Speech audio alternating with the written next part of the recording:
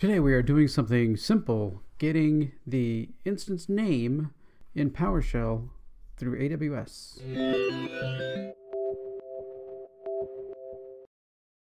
Hey there, this is Tom with Tom's Tech Show, and often when I'm doing scripts, most likely when I'm creating, CloudWatch alarms, I don't want it to be the name of that CloudWatch alarm to be the instance ID because I may have no idea what that is. So, and then when that alarm is sent, if the alarm says instance ID is offline or instance ID has this problem, the tech or whoever the support person that's getting that alert will have no idea what it is. If this is, main, application server 1 in Ohio, in some abbreviation, dash, whatever the outage is, network is out or CPU peaked or something like that, then that tells, oh, that means I know exactly where to go. I know where that is. Those descriptions can, be added to. But when you go to AWS and you go, get me my instances, it doesn't give you the names. So let's look at what's going on. So I've got a box here I've already connected to AWS, and we do something like Get-EC2Instance. Okay, that comes back with this. There's no instance name. There's a parameter in there. There's a group in there called instances. So, okay, well, we can look at that.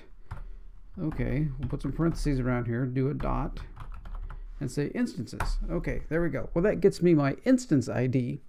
And nowhere in that data is the name of the server. So how do I get that? Well, if we expand this, so that basically displays it in FT format table, but if we do FL, which is format list, that gets us a different list. So here's a lot more pieces to what that brings back. And down here towards the bottom, you can see there's these variables called tag, and one of those tags is name. So that's what we want. We want to get to the name.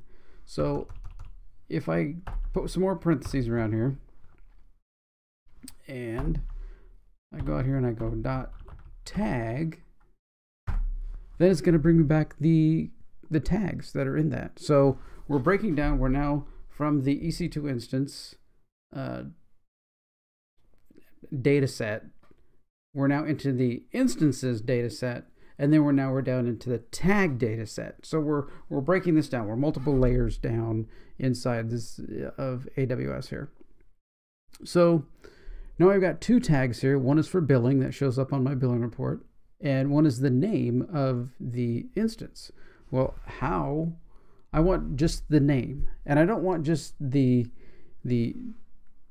name, I want the values, because what I'm going to do is I'm going to take that text, this one is server test 123, and I'm going to take that and say, after that, add another name onto the end of it, like dash CPU peaked or dash disk space low, something like that. So we'll know instantly, okay, test 123 has disk space low, and that's going to be the name of the alarm. That's going to be the name of the email message that gets sent out. So all those things are in sync. So if you have to jump into AWS, you can just go there, type the server name test 123, and then that will show up right in the list. So how do we get that? Where are we going? Okay, well, now we need to do some selecting. Where object, no, this is not, yes, where object FilterScript, here we go. Okay, so then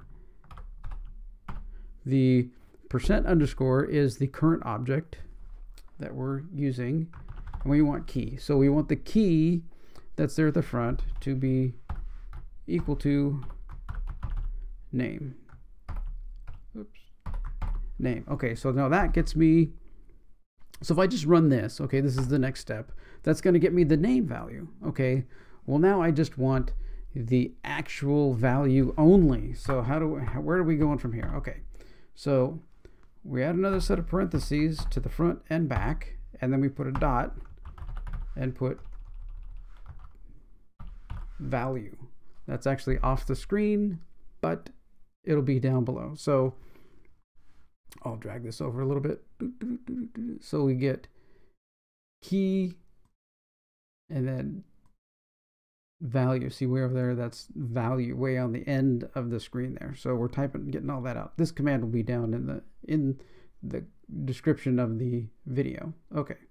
So now if we get that typed in, hit enter, that only returns the actual name of the instance. So let's say I want to set that to a value. So I'm going to say instance name. So the instance name is that. So now if I have instance name,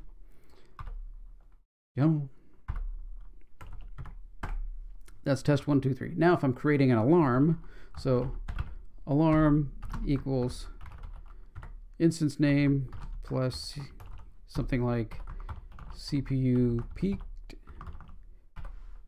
like that, then my alarm name is something like that. You can add, I should probably have added another dash in here.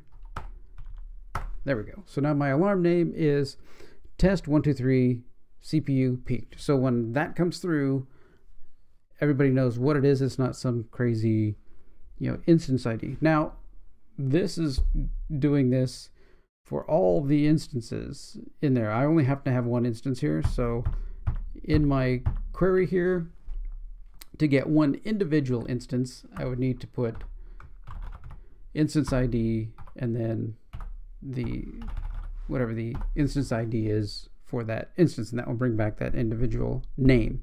But the rest of the function is the same, and that will bring back that one value for the instance name. So, okay. And there you go. That's how to get the name of an instance in AWS using PowerShell. Highly critical for setting alarms and all that, just like I've said, and there's more to come. All right. Thanks for watching. Remember to like, share, subscribe, all the fun YouTube things. Thanks for watching.